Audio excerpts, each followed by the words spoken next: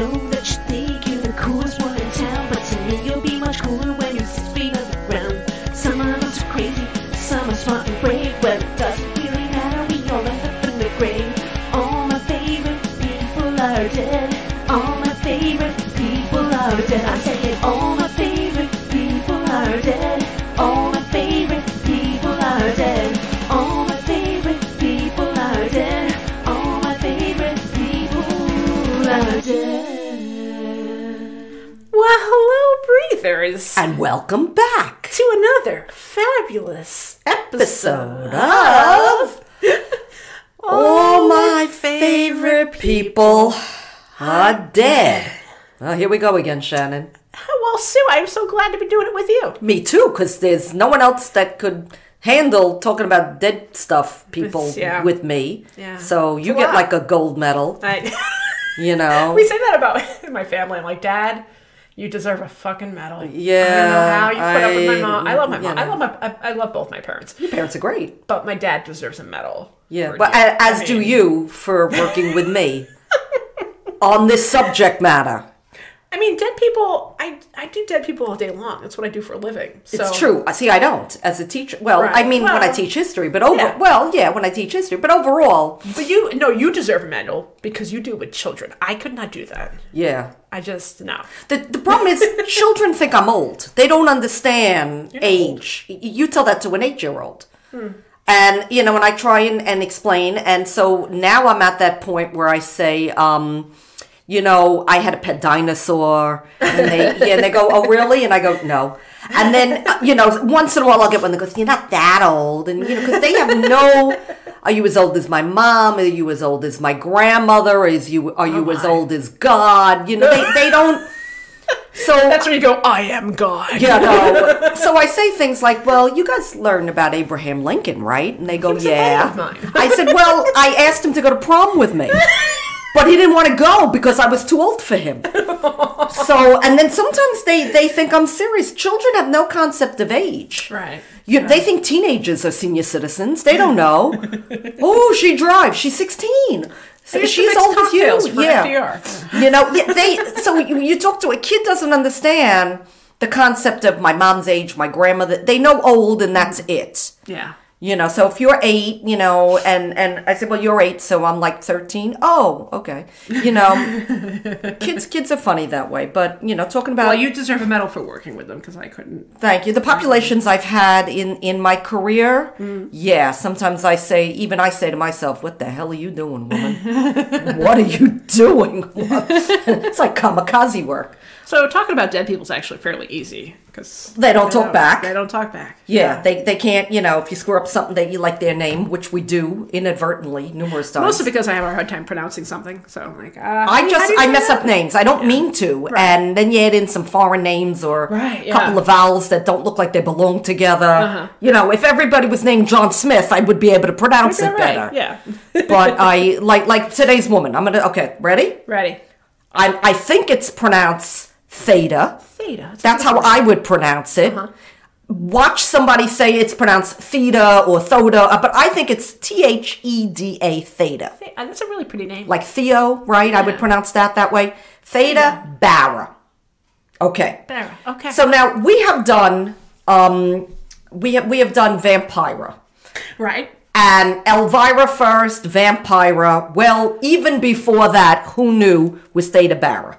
So she's an early legendary... Oh, the original vamp is that. What she's referred to. So I had come across her, and as soon as I see the word vamp or vampire, my sensors go, my little antenna guy, read more. So she was born Theodosia Goodman. I love that name, Theodosia. I love that name. It's like Theodore, right? It's a long, very artsy, very 19th century, very classy name. Very classical. Yeah, Theodosia. I love that. July 29th, 1885, she became an overnight sensation. Okay. When director Frank Powell cast her as the star of a movie called A Fool There Was, way back in 1915. Whew. So she became, long time ago.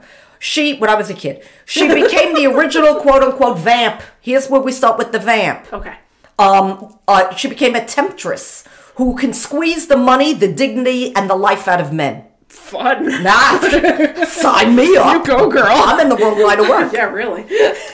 She became an icon of sensuality and the exotic for generations. So think of this exotic, foreign, sensual woman who will squeeze the life out of a man.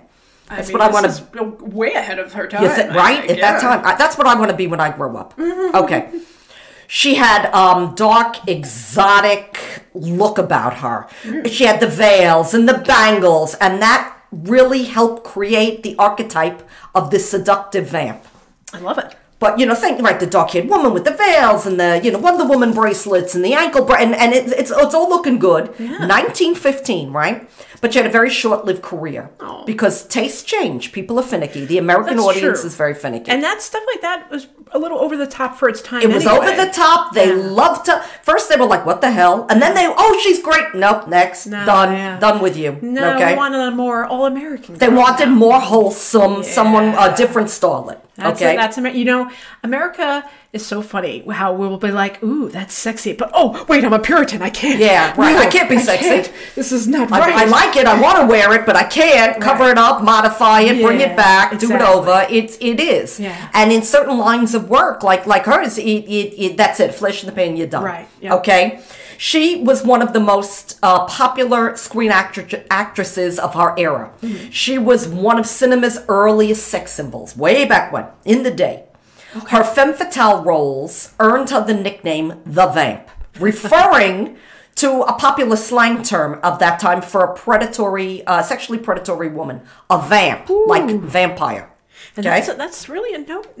No, nobody wants a vampire. Well, every man does, but, vampire. Mm-hmm. Hollywood's first vampire actress. She received 1,000 marriage proposals.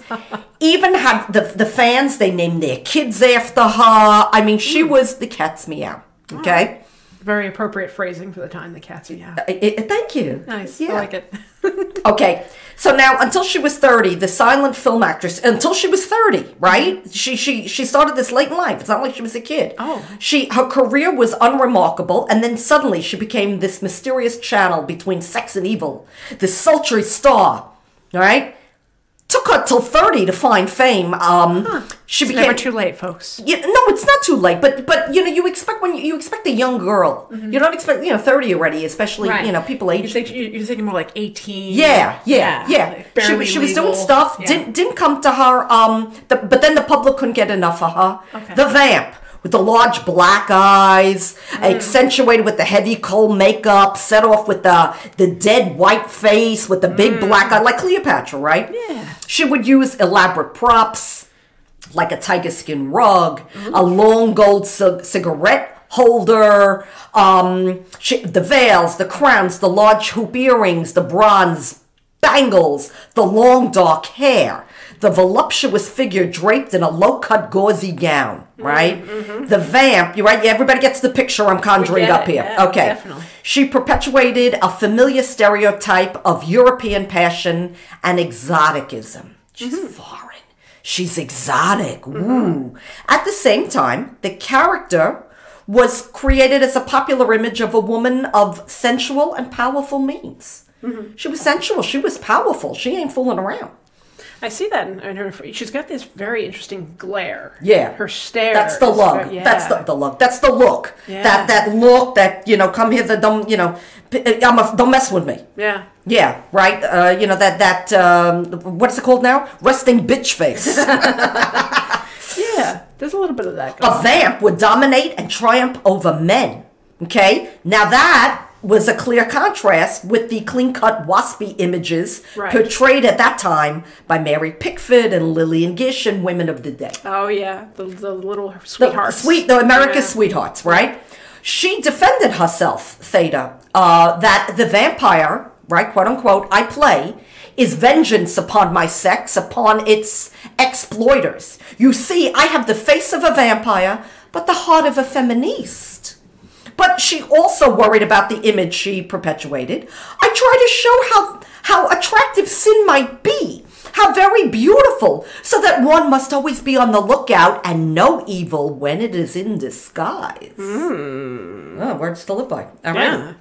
Besides, she added, whenever I try to be nice and a good little thing, you all stay away from coming to see my pictures. True enough. Okay. The more trouble you cause, the more people want to know about you and read about you. This exotic, foreign, dark-haired vamp was born Theodosia Burr Goodman in the foreign, very far place of Cincinnati, Ohio. Right? That's out there. Yeah, that's exotic. Cincinnati. She was named after the daughter of U.S. Vice President Aaron Burr. Theodosia Burr, that's exactly what I was thinking. Yep. Theodosia Burr, yeah. Her father was Bernard Goodman, a prosperous Jewish tailor from Poland, and her mother, Pauline Louise, was born in Switzerland. So, nice Jewish girl from Cincinnati. Okay. Yeah, go figure. Okay. Right. All right. Most of Bara's early films were shot along the East Coast, where the film industry was centered at that time, primarily at Fox Studios in Fort Lee, New Jersey. Yeah, that was really early. That was early. When okay. Hollywood wasn't yet a thing. Not yet out there here. Right. Forgetting her Jewish childhood in Ohio, Theda Bara is an anagram of Arab death. Ooh. Yeah, that's a little spooky. Okay. That was an anagram. I don't know who came up with that. I couldn't find that out. Okay. But she was born in the shadows of the pyramids. She was French. She trained in Paris with fellow screen siren Sarah Bernhardt. Oh, Sarah Bernhardt. Yeah, in reality, she had never been to France. She couldn't find it on a map. It was all part of an attempt to elevate her star power. Okay. All right. So it's all part of the Crap. Yeah. Okay? It's all Crap. smoke and mirrors, people. Okay? France? Yes, I think that's in Europe. But aren't you from France? Oh, that's right. No, I was born outside the Sphinx. Yeah. Alrighty. Cincinnati. In Cincinnati. Okay. So while promoting the 1917 film Cleopatra, her publicist falsely claimed that she was the daughter of an Arabian sheik and a French woman born in the Sahara. And they build up this great image of an exotic, wanton woman. I guess that's more exciting than being a Jew. A Jew from Ohio? You tell me. Yeah, Okay, yeah, just a little. Her publicist claimed she dabbed in the occult. She would often pose with live crows, which gave a demonic feel to the shoot.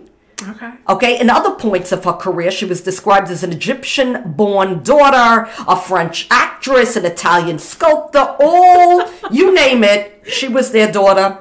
They really sold her. Huh? They sold it. Yeah. To feed the American audience's thirst for all things exotic and Middle Eastern. So, there you go. It's at that time, that's what everybody wanted. Sure, it was all foreign. People had never been there. It was all exotic. She was famed not only for her demonic parts, but also for her skimpy costumes. Oh. So now, think back to the day. She's wearing gauzy, elaborately sequined, almost nude-like, Afghans, heavily cold eyes, pasties. Oh. This is what she's wearing then. Okay. With the bangles and the thing. It conjures up an image. Yeah. Not of a nice Jewish girl from Ohio. Reminds me of that Frank Zappa song, Jewish Princess. Oh, J-A-P, yeah, there you go.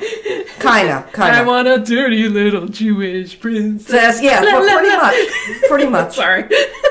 Her costumes were so risque that some of them were banned under the 1930 production code as bosses tried to regulate films from being too racy or too inappropriate for mass audiences. Okay? She had songs written about her, children named after her, a perfume named after her, and the greatest honor ever, you could have a sandwich named after you. What was in a Theda Bara? Yeah, what is? Minced ham, mayonnaise, a slice of pimento, and sweet pickles on toast, served warm. I guess they didn't get. They really didn't realize she was Jewish. No, but it doesn't. Yeah, not with the ham. Not with the but ham. It doesn't matter. Okay. No. And ham with mayonnaise. No, Jews don't eat meat and mayo anyway. But that's another. Anyway, forget about it.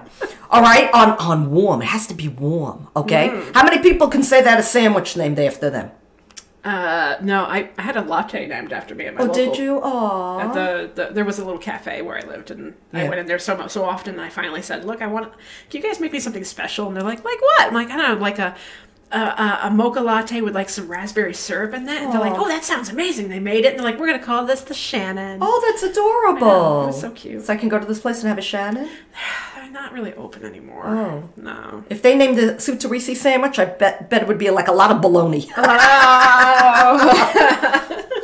So she had a sandwich. I don't know. No one cool. named the sandwich after me. No, All right. I don't have a sandwich named after me. I don't know. You know. Okay. All right. Magazines of the time referred to her as the arch torpedo of domesticity. The what? Queen. Yeah, I'm glad I said that correctly the first time.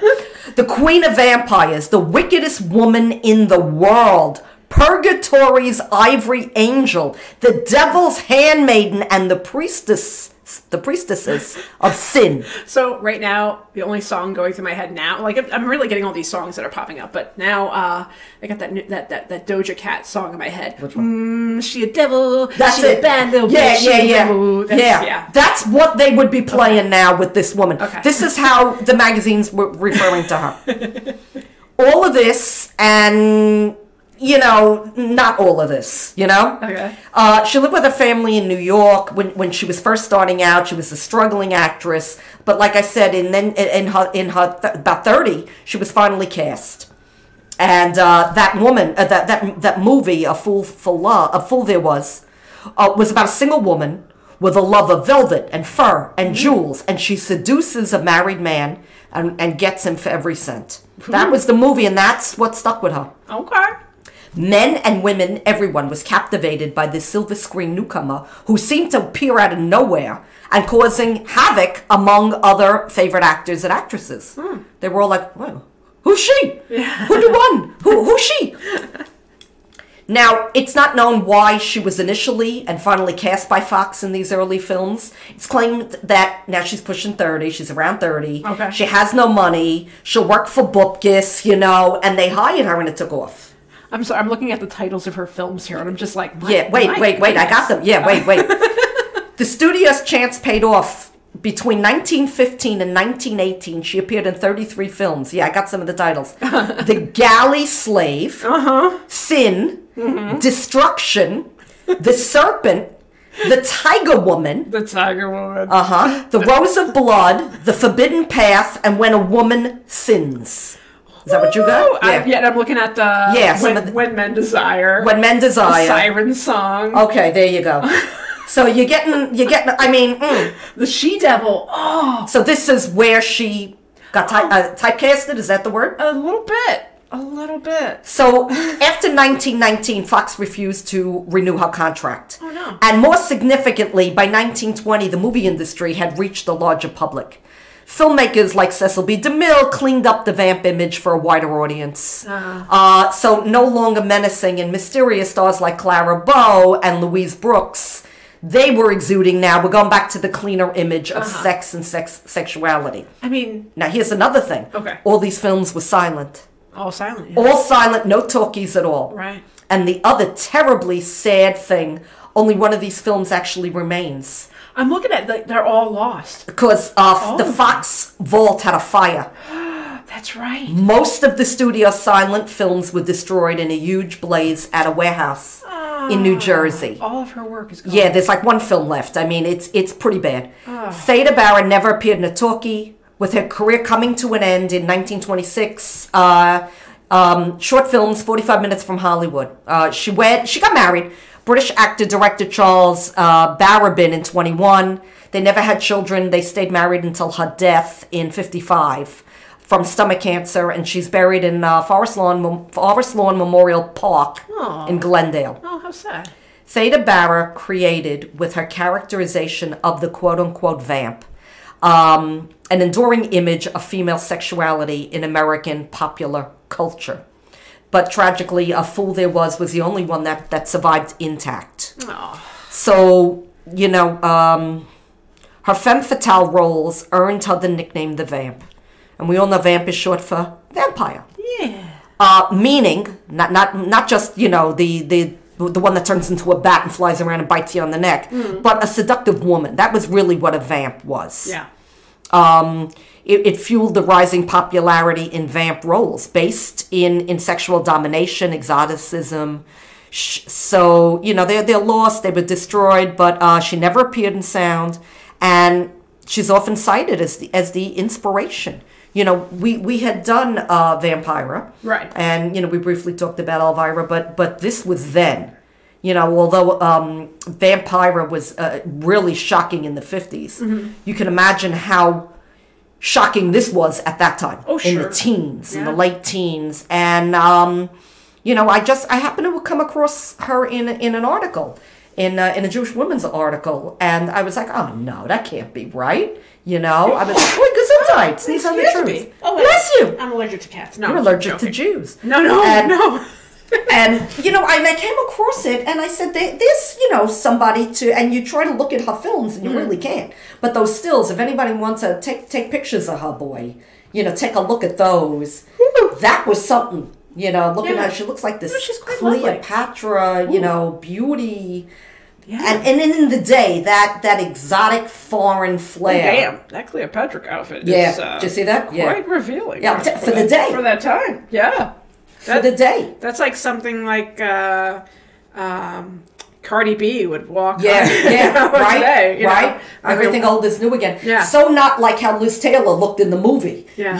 This is like the truth. And, who would have thought? Oh, well, she was born, by the Sphinx, and, she was born. No. Try Ohio. The exotic place. Land of Ohio. In Cincinnati. But that's how they played it up. It's a fascinating story. I thought it was fascinating and worth sharing. And I thought she was gorgeous.